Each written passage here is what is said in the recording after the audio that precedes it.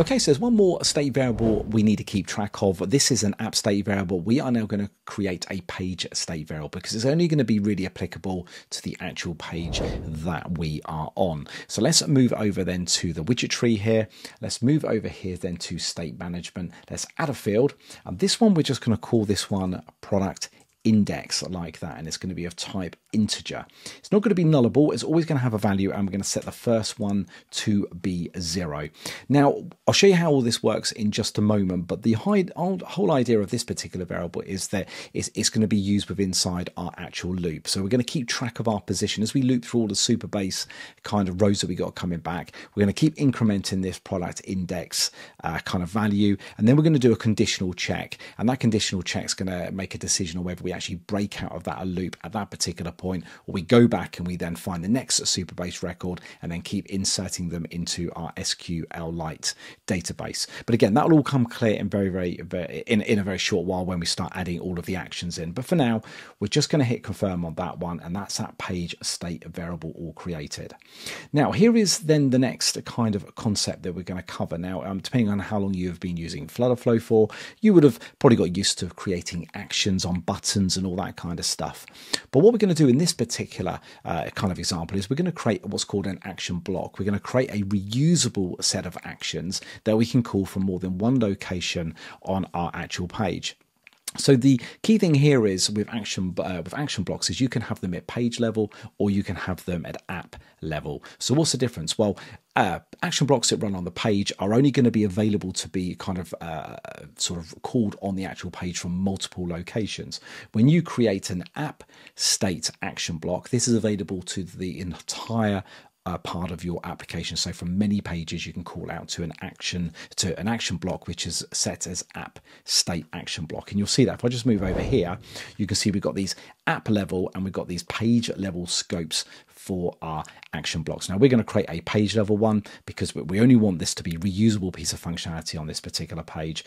So just bear that in mind. There is some subtle differences between the two, but pretty well much they play out in exactly the same way. So let's focus then on our page level action block. So just select that, and I'm going to say create action block, and I'm going to call this action block called refresh products like that. There we go. So hit create. Now, here we are now in the action flow editor, which should be super familiar to you. And now, of course, we can just carry on creating these particular actions. So the first one that we're going to want to create is we're going to want to make a call out to our backend. We're going to make a call out now to Supabase, and we're going to want to make a call into the table that we're tracking that kind of that latest kind of timestamp that we created earlier. So let's hit the add action here. Let's go to then backend, type in backend like that. And you can see here we've got this Supabase, and we're going to do the query of the row. So just select that. We're going to select the table, and it's going to be the products change tracker like that, and we're going to need to give this a variable name.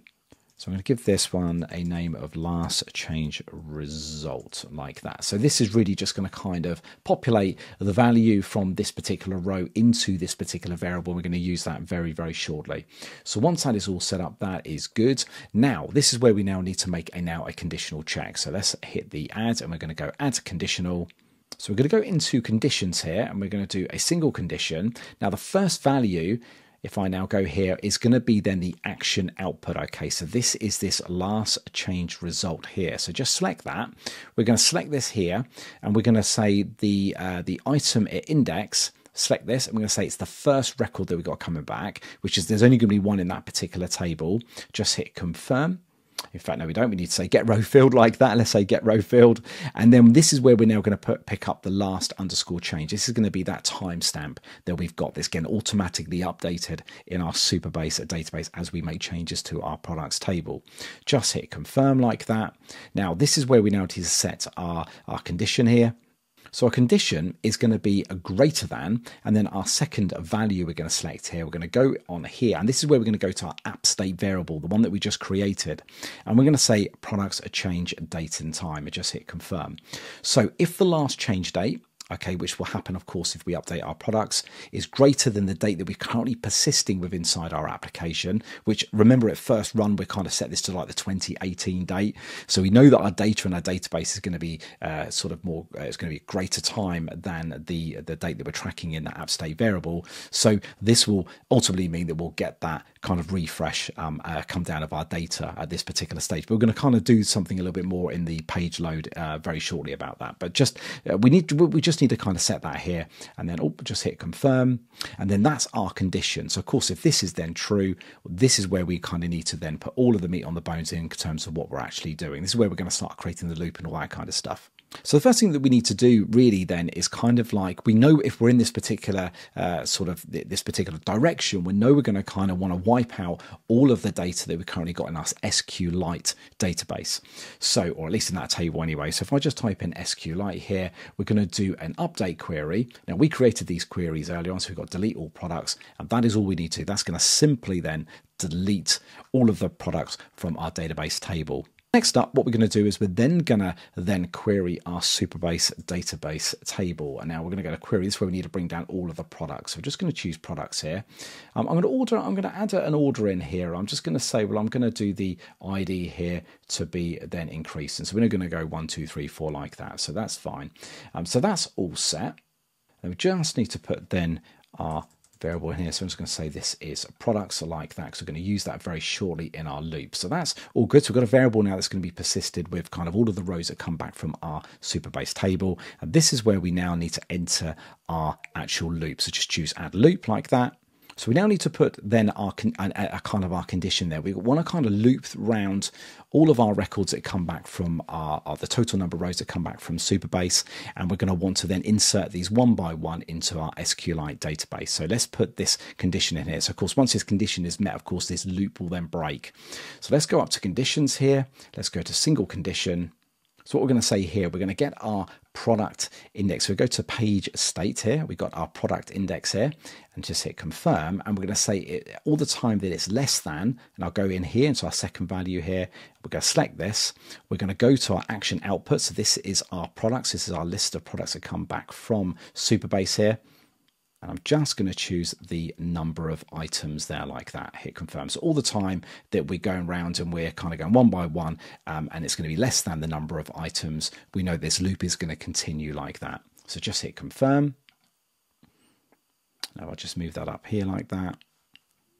So this is the point that we're now going to want to now insert our database row into SQLite. So in fact, it's not Supabase, it's SQLite, and we're going to want to do an update query here. And we're going to go to our queries here. We're going to insert local product. This is what we created earlier. And here, of course, are our variables. So just hit plus.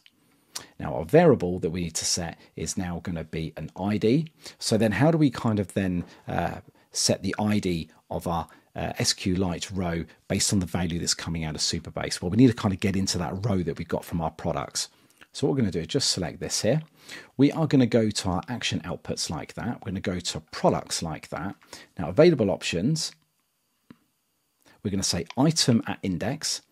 Now we're going to say it's going to be a specific index, and the index is going to be that kind of that page state variable that we kind of created earlier. So just go to page state, and we're going to product index. So if this is the first time this loop is run, this is going to be 0. So it's going to get the first one from our list of products that we got come back. It never starts at 1. It's always going to be 0.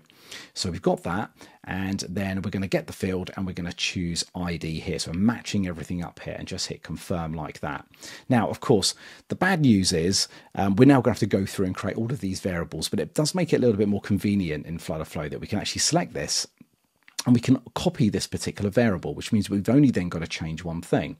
So I'm going to show you what I'm going to do in one, and then I'll go around it and do the rest for everything else. So just choose variable here, and I'm just going to go down to the variable now. We're going to choose name here, go to select the little selector, and then hit the paste option.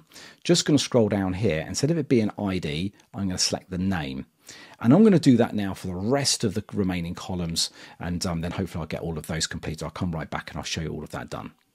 Okay, so just painfully gone through and set all of that up. I know we're not using all of these variables inside our application, but it's kind of good to kind of fill a complete data set up here so you get to kind of get a familiarity on how you can do that in your own application. So that's all done now, all set up.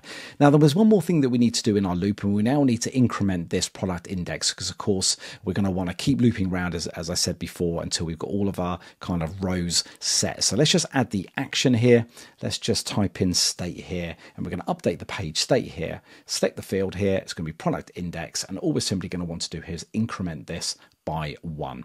And that is simply it. And of course, we know this is going to loop all the way around, and then we're going to break out of our loop once everything matches up and we have all of our rows in our SQLite database table. And then of course, we can now carry on with some just a couple more actions here.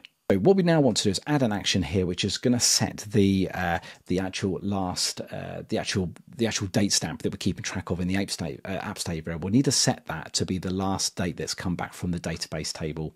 So let's just update then the app state here. Let's set the fields. It's going to be the product change date and time. We're just going to set the value, and the value to set is going to come from our action output. This is from the last change result database table there. Let's just go in there. Let's get the item index. It's going to be the first. Let's select that, and it's going to be the last changed. So we're always going to be tracking that date and time that was last come back from our database table. So let's just hit confirm there like that. That is all set. And then finally, all we then need to do is simply reset our page state variable that we've got here, ready for the next iteration here, just in case the user sort of hits refresh or anything like that. Update the page state, set the field, go to product index here. Let's just now reset that value. And as we set a default value, it's just going to set it back to 0 again. And of course, it means this process can run again and again and again. That is as simple as it comes. Or just close that a little bit too there. I think that is pretty well much it here. I think we're set. Yeah, that's it. So I think there's nothing else missing there. So we now have got this reusable kind of set of actions that we can use called refresh products. We can now call this in 2 different places. So let's now set up the action now that's going to kind of invoke this particular sort of page action block. So let's just close this down here. Let's go to our button. Let's move up here. Let's just choose the open here, and it's going to be on tap event. Let's add the action. And what we're going to do is, you can see here, we've got this page action block available. Just choose refresh products. We don't need to change anything here. Once that's done, that's going to call out to that. It's going to do its magic. It's going to do its thing. The only thing we're probably going to want to do here is just update the state here, just to make sure that we kind of see the latest kind of update of all of the database tables. If you don't include this, you may find that you might not get that sort of that page state refresh here. That will mean that you won't see the kind of the updated results come back from the database. So let's just choose update page state here, and that is should be all that we need to do. Let's just close. In fact, I think we'll keep it as a page state. I've got a feeling that it might actually need to be app state. Actually, let's just refresh this. Just do update app state here, and that is all that we need to do. Just hit close. And we should be good. So I think if we were to kind of fire this up now, I'm kind of hoping that we would kind of see all of the data come back from our database, and we can certainly give that a go. So maybe I think I'm not missing anything here. Maybe in the next bit, let's quickly give this a test and let's see if we hit any problems. If we have, then we can come back and we can kind of correct those.